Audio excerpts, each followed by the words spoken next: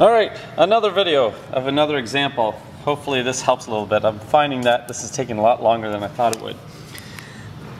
So I've already taken a measurement of my component, and now I'm going to show you how I got the answer. So first of all, I've already locked it after measuring. So first it's a 2 to 3 inch micrometer, and my answer will always start with that first number. In this case it's a 2, so there's my 2.0. Secondly, I go to the sleeve, come on camera, and I look at how many tenths are showing up to the beginning of the thimble. And there's 1, 2, 3 tenths. I don't see number 4, do I? I only see 3. So I'm going to use that. So that's the last one I can use. I can't use a 4 because it's underneath here. So it's a 3, that's 3 tenths. So it's a decimal, 0.3. Now, we have to look at the thimble next. Oh, sorry, not yet. Now we look at the number of 0.025 inch divisions showing. So we read up to 3 tenths, right? We were right here. Now I see 1 full division showing there. There's 1 full. See, I can see the line. There's 3, then a space, then a little line. So that little space is worth 25 thou. It's all there, so I can use it. Do you see another full space after that? No. So I can only use that 1 full division. So that's 0.025 inches. There it is in my answer, 0.025. Then I go to the thimble. Each one of these is 1/1000 of an inch, so there's 10 thou, 11 thou, 12 thou. It's not quite at 13 thou. It's between 12 and 13 thou. All right? So it's pretty close to 13, but it's not there yet. So you always round down, always. So the last full thou in this case is 12/1000 of an inch, right there. Right there. So I add that into my answer. Whoops, I got something else here I got to show you. Okay, darn it. Ignore that. 0.012. Okay, now that thing I just crossed out, I'm going to be putting that down here, and I'm going to show you what that is. So we had 12 thou, but in between each one of these thou, remember I told you there was a little half thou mark in between? So there's 11, 12, 13. So there's 11, 12, 12 and a half, 13, 13 and a half, 14, 14 and a half.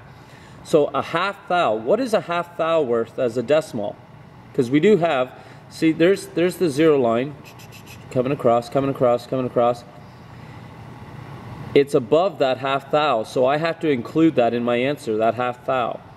Half a thou as a decimal is decimal 0.005. And how I got that? Well, let's change this to the actual numbers here. Let's make this it's just like the one we're reading. There's our 12 thou, 13 thou. Here's where our 0 mark came across, like that. And it was above that half thou. So like I said, I have to include that in my answer. So why is it decimal 0.005? Let's see, there's the space. That's half a thou, half a thou, half a thou. When I take 2 half thous and add them together, I get 1 thou, right? Because it's 1 thou divided by 2. So there's how I got, that's why it's 0.0005. Because 2 of those together is worth 1. Like that's 1 thou right there, and I want half of that. So I need that amount right there. And that's what I put into my answer. So get rid of that there. Don't want to screw you up.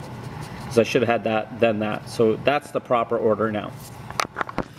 Last but not least, because that 0 mark did not line up directly in line with one of these on the thimble, we do have to use the vernier scale now. These are 10/1000 of an inch. And what I do is I start with the 0 mark, and I say to myself, does that 0 mark line up? No, so I don't use it. Does the 1 line up? No, don't use it. Does the 2 line up? No. It's hard to see at the angle here, but the one that lines up directly, when I look above, it's hard to see on the camera, But the one that does line up directly is right here, and that's 3/10,000ths of an inch. So that is, since it lines up directly with the thimble, and these ones did not, the 0 did not, the 1 did not, the 2 did not. The 3 is the first one that does, so we always stop once we hit one that does line up, and it's 3/10,000ths. I have to add that into my answer. So 3/10,000ths, 0.0003. And it's 4 decimal places because, see, when we deal with 10,000ths, 4 decimal places. So all you do now is add it up. That's 1, 2, 3, 4, 5, 6 steps. That's 6 steps there. That's a lot of adding, okay? A lot of mental calculation in your head, right? So that's why you put it down like this. Make sure the decimal lines up, and then you just add it up. So 8, then we got 5, 6, 7, 2, 3, 3. So my answer is 2.3378 inches. And don't forget the inch symbol in your answer. So that is how we use this micrometer to measure to very precise measurements, components on engines and other vehicle parts. It's very important you be as precise as possible because it might mean the difference between a part failing and passing, and that could mean saving the customer money or making him have to spend money on something he doesn't even need, or she. The only other thing I should show on here, we talked about how, come on camera, focus. We talked about what divisions you can use. See, there's that 3/10. There's one full 0.025 inch division showing there, and then just a tiny bit of a part one. Let me change this and you tell me, and then I want to show you something here. I'm going to bring this till it's at the 0. Alright? So right there, let's say it was dead on to the 0. There's our 3/10, and there's our full 0.025 inch division showing, which we would use because it's all there. What if I moved the thimble from 0 down to 24?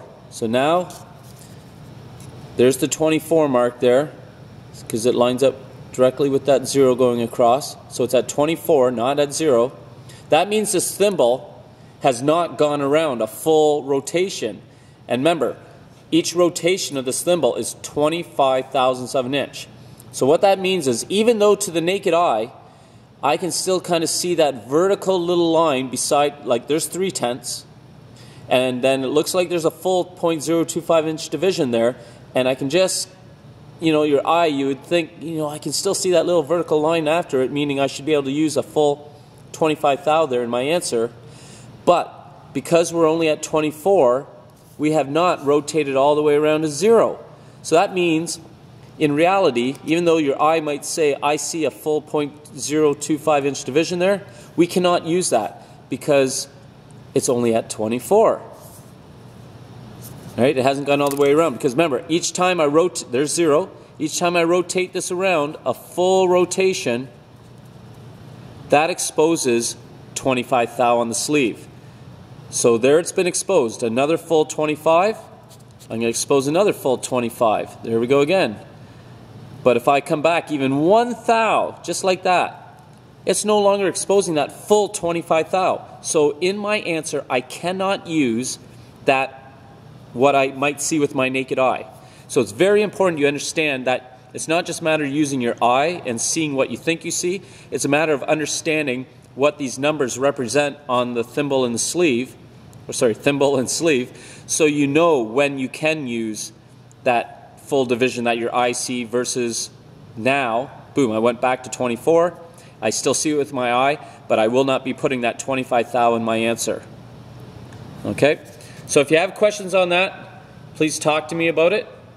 But that, once again, is another example of how to read a vernier imperial micrometer, which measures to 1/10,000ths of an inch.